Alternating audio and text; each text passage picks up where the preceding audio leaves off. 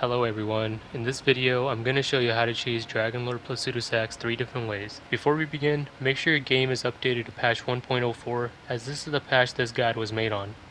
I hope this guide is helpful, and if one method does not work for you, then 2 other methods are provided in this video as well.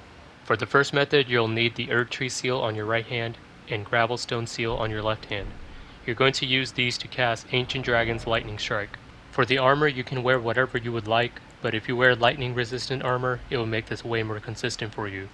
For the talismans, you'll need a Shabriri's Woe, which we will swap out for the Ritual Sword Talisman, Faithful Canvas Talisman, Radagon Soreseal, and boltdrake Talisman +2. For our Physick, we have the Faith Knot Crystal tier and Lightning-Shrouding Cracked tier. Before you go in, you're going to summon your Mimic, swap out Shabriri's Woe for Ritual Sword Talisman, and then drink your Physick. Once the setup is done, you're going to run over to his backside and wait for 2 sets of lightning. As soon as you see the second set of lightning spawn, you're going to attack him with your spell. This will make him throw lightning under you. You can either dodge that lightning or just tank it, it's up to you. But keep your health high. It helps when the Mimic just spams the spell with you, so make sure you do not have any other spells equipped besides this one, because you do not want the Mimic to use the wrong spells. It's worth noting that with enough lightning resistance, you do not even really have to worry about dodging his attacks because they will not do enough damage. My setup is not even optimized to take minimum damage, so you can definitely make this setup way better.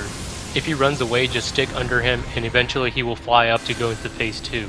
But your spell will still reach him as he is flying up, so make sure to keep casting it. And that's pretty much it for method 1. Now, let's go into method 2. For method 2, you'll need the Warcry Ash of War on a weapon in your right hand, and Bloody Helice +10 in your left hand. I also have a seal to cast Golden Vow, and again, for the armor, you can wear whatever you want.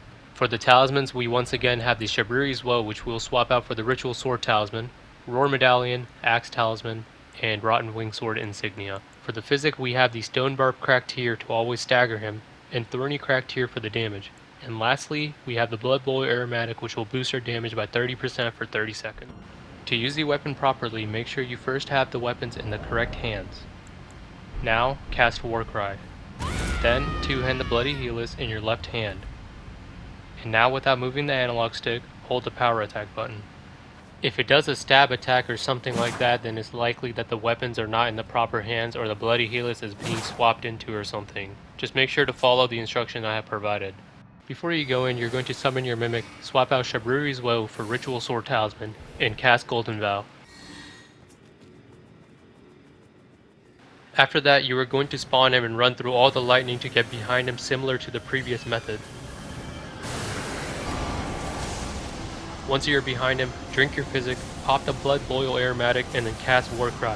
Make sure you do not try to attack the tail like I did, just focus on getting behind him and hitting him once. He should always stagger if you have the Physick with the Stone Barb Cracked tier in it. Once he staggers once, it's pretty much game over for the poor dragon, because after using it 2 more times, he is done for. And there's method 2. Now, let's move on to method 3. For method 3, you will need the Serpent Bow and 99 Serpent Arrows. Once you have these, you are going to hold the Ash of War button and fire into his wings. After about 7 or 8 arrows, he should be poisoned, and you will have to wait until the poison wears off. After that, just do it again until he's dead. If you guys are having any trouble, feel free to leave me a comment and I will try my best to help.